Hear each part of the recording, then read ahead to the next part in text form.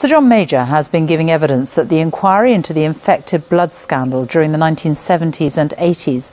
People with haemophilia, or those who needed transfusions, were given blood products as part of their treatment. But some of the blood was contaminated, and more than 33,000 people were infected with hepatitis C or HIV. To date, more than 3,000 people have died. There were gasps at the inquiry as the former Prime Minister described the victims as suffering from incredibly bad luck. Our health editor Hugh has this report.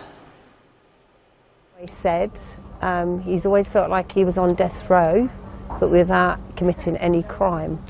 I just want a sincere apology from somebody. Debra reflects on how Barry's life has been blighted. Because of his treatment for haemophilia, he was infected with hepatitis C. He's needed a liver transplant after a liver cancer diagnosis.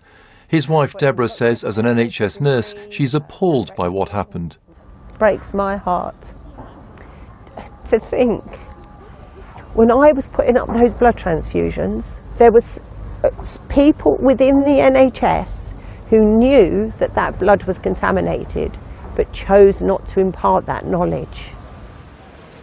Today, Sir John Major gave evidence. After the scandal emerged, he was at the Treasury in the late 1980s, then Prime Minister. He was questioned on the campaigners' struggle to get financial aid.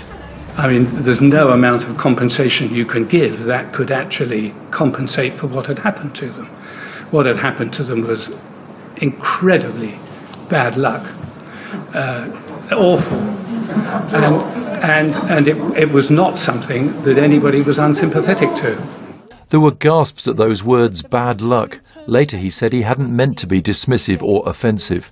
Payouts were given to those who had HIV, but initially not to patients with hepatitis C. Sir John acknowledged that might have been wrong. Every life is individual, and so I can see that argument, and I'm not entirely sure in retrospect that we took the right decision then, and I was quite pleased when a subsequent government took a different view.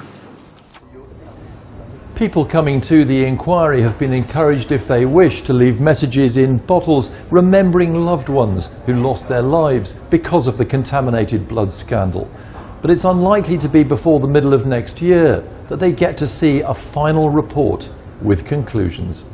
I've always believed. So what did Debra and Barry think of Sir John Major's comments?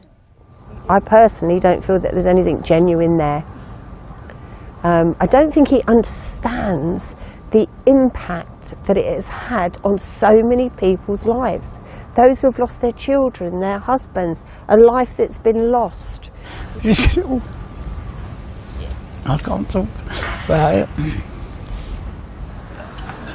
There'll be more evidence from former politicians. Debbie and Barry want to hear apologies and then a guarantee of compensation. Hugh, BBC News.